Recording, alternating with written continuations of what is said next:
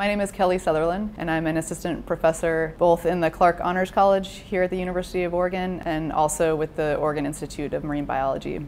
So what's really unique about siphonophores and about Nanomia is that they're able to coordinate these multiple jets in order to achieve swimming proficiency and also really high maneuverability. So these organisms are super maneuverable. But more broadly, we can think about this in the context of bioinspired design.